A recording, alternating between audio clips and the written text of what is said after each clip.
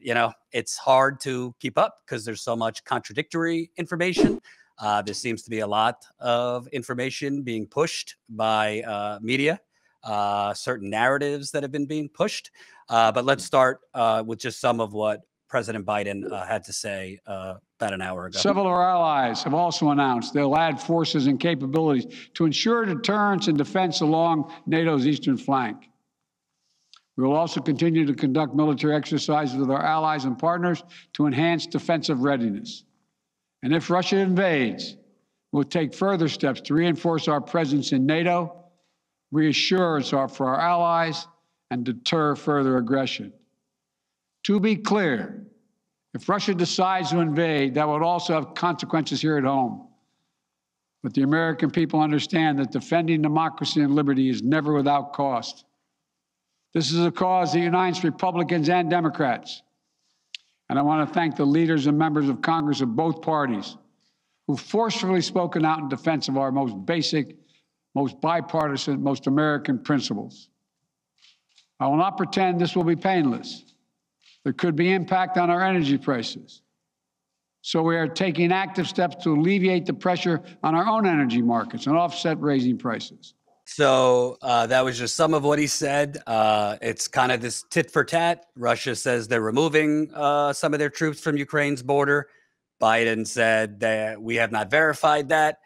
Frankly, it's hard to keep up, but I wanted your initial thoughts because the media has basically for a couple weeks now been telling us Russia is imminently invading Ukraine to the point now where CNN, others have descended all their reporters there. What's your initial thoughts on, is it media hysteria? Should we legitimately be concerned? What's your thoughts? Well, clearly the media doesn't really know what Vladimir Putin is going to do until Vladimir Putin does it. But it is true, indisputably, that there have been massive cyber attacks against Ukraine. The fact that the United States can be very imperialistic doesn't mean that Russia is not. And I think that sometimes we're all, I include myself in this, so skeptical about the military-industrial complex that sometimes perhaps we sugarcoat a little bit the behavior of other people as well. This is not just an issue of America's response. This is an issue of NATO's response. This is an issue of Europe's response. This is an issue of an international response. There's an issue here beyond American militarism, and that does have to do with where you draw the line and what the rights of the Russians are regarding Ukraine and what the response of the international community should be. I just hope we take a very internationalist perspective on what occurs now. And listen, I've talked to enough people in Europe, particularly Scandinavian nations. They take it very, very seriously. The imperialist tendencies of Vladimir Putin, just as you and I take very seriously the imperialistic, not only tendencies, but behavior of the United States military as well. Right. It's interesting because if what I'm about to say gets you painted as like a defender of Russia. But the truth is, when the Soviet Union collapsed in the early 90s, I mean, there were promises made by the United States and NATO that NATO would not move further east into Russia. Obviously, that has not happened. I mean, there has been further encroachment towards Russia. So what do you say? What is that balance between, yes, Putin's not a nice guy. He's definitely a threat. He's definitely has imperial tendencies. But at the same time, I mean, does Russia have valid concerns that Ukraine will join NATO? And basically the West is trying to further encroach, maybe in Putin's mind, take over. Well, certainly you have a point. I mean, if Russia was in Canada right now, or if Russia was in Mexico right now, we would certainly be yelling about that. So the point you're making is very legitimate. It exists at the same time as the fact that Ukraine is an independent country. And both, not unfortunately, but as is often true in life, certainly in politics, two truths that might seem contradictory both exist at the same time and have to be held in juxtaposition.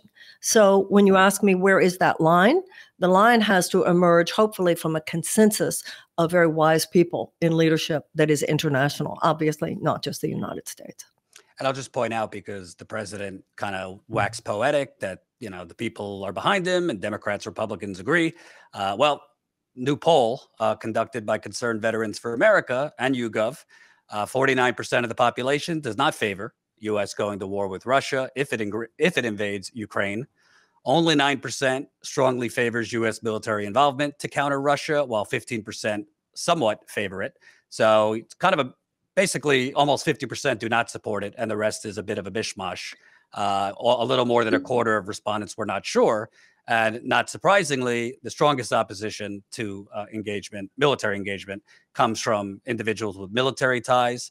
Among the veterans surveyed, 60% opposed a U.S. war with Russia. For members of military families, the figure was 52%. So it doesn't seem like there's, mass mood in this country, still kind of suffering, or some people say recovering from a pandemic, massive wealth inequality, all the things we talk about. So, your thoughts. There doesn't seem to be, an appetite for that. I'm the first person to point out, among many other people pointing out, that the president has increased the military budget. The exit from Afghanistan was spectacularly awful, not even making an effort to prioritize the escape of humanitarian workers who are female in Afghanistan. He is endorsing an increase in the building of nuclear bombs. So I'm not like making some stand for Biden on the issue of military prowess. However, I did hear the president an hour ago. He said, we're not going to war against Russia. He's not, I think that we don't have to worry about the fact that the American people don't want there to be a war against Russia. Biden is not suggesting a war between the United States and Russia, and he was very emphatic about that. He's talking about what should be done to hold a line. He was definitely talking about sanctions, and he was talking about an international approach. I didn't, listen, I'm the first person, Jordan, to yell and scream about increased military budgets, increased nuclear budgets, and the fact, and look, the arms sales to Saudi Arabia, which mean that Saudi Arabia can continue its genocidal war against Yemen. I'm not defending the president's general military posture, but on Russia, he's not suggesting a war, and I think that we should remember that. I thought his speech was sober. Thanks for watching, and make sure to tune in to Status Coup's daily live stream Monday through Thursday at 5 o'clock Eastern Time and Fridays at 4 o'clock Eastern Time.